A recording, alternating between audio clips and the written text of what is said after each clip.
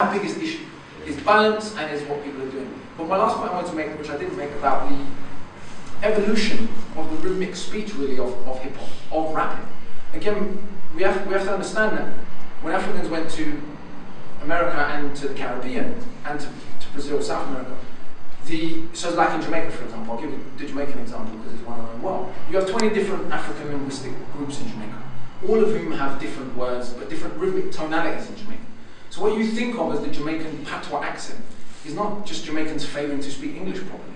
It's Africanized English. It reflects the rhythmic tonalities and syntax, and even the structures of tenses in Jamaican patois are the structures of tenses in the West African linguistic groups. We still even have some of the words, like the word picnic.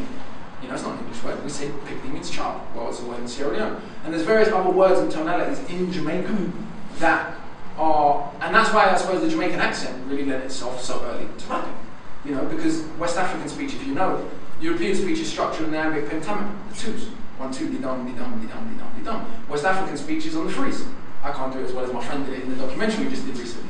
But it's very rhythmical speech, and that continues through jazz. So in early jazz music, you know, you have scatting. You can go on YouTube and watch Ella Fitzgerald, you know, doing these sounds. No one wants to explain why. But when you understand her as a person whose original language is lost, who's trying to find a new language, when she's going doing all these sounds, and then you listen to a West African talking really fast, you know, it becomes obvious. And when you understand rap in that evolution, there is even more no reason why people living on this continent should be imitating people over there, because what they have evolved out of, many other influences, absolutely, but evolved out of what they took from here.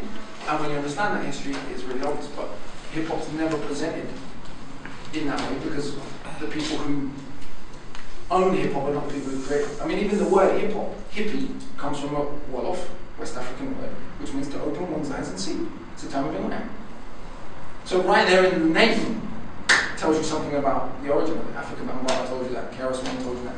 But they're not the faces of hip-hop anymore. If they were